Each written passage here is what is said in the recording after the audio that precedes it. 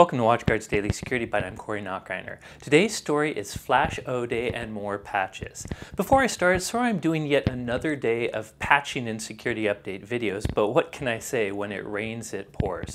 Let's start by mentioning two out-of-cycle updates, both from Microsoft and from Adobe.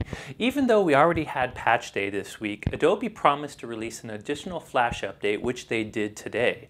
More importantly, besides fixing a lot of Flash vulnerabilities, the update also fixes one Flash flaw that attackers are already exploiting in the wild.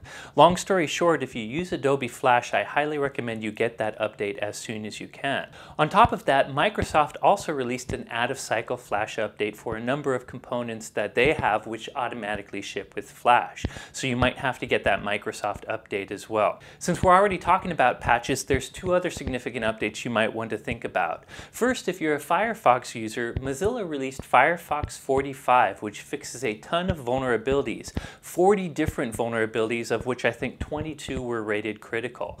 Many of these vulnerabilities allow remote code execution, so they're the types of flaws that bad guys would use in drive-by download attacks. So hopefully you already have Firefox set to automatically get updates, but whether or not you do, you definitely want to get this latest Firefox update. Finally, if there's any users out there that actually have a Cisco device for their cable modem, one that maybe your ISP gave you, today Cisco warned that there were a number of vulnerabilities in some of their home gateway and consumer cable modem devices. Without going into a ton of detail, it's a pretty serious vulnerability where an unauthenticated attacker can actually get full access to the web administrative portal of this actual device and gain full control of your home cable modem, which is your main routing device.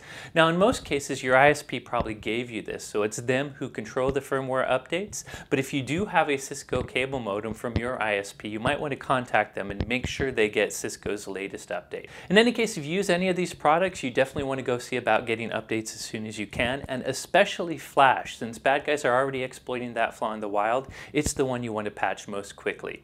Anyways, that's it for today's story. Thank you for watching.